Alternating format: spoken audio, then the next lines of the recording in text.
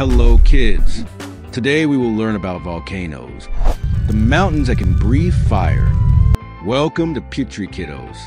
A volcano is a mountain with an opening where hot lava, ash, and gases come out. Deep inside the earth, there is melted rock called magma. When magma rises up through cracks, it can reach the surface and cause an eruption. When magma comes out, we call it lava. Volcanoes can also release smoke, ash, and dangerous gases into the air. Some eruptions are gentle, with lava slowly flowing out.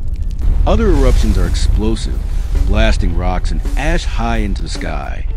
Volcanoes can be active, dormant, or extinct. Active volcanoes erupt often. Dormant volcanoes are sleeping, and extinct volcanoes will not erupt again. Volcanoes are found all around the world, especially on the Ring of Fire.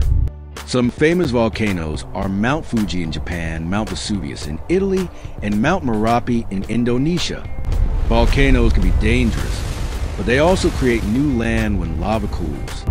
Volcanic ash can damage houses, but it also makes soil very fertile for farming. Many animals and people live near volcanoes because of the rich soil. Scientists use special tools to monitor volcanoes and predict eruptions. Bye-bye. When a volcano is about to erupt, people must evacuate to stay safe. Some volcanoes are tourist attractions where people hike and enjoy the view. Volcanoes remind us that Earth is alive and always changing. Great job, kids. Now, you know all about volcanoes. Which part did you like the most?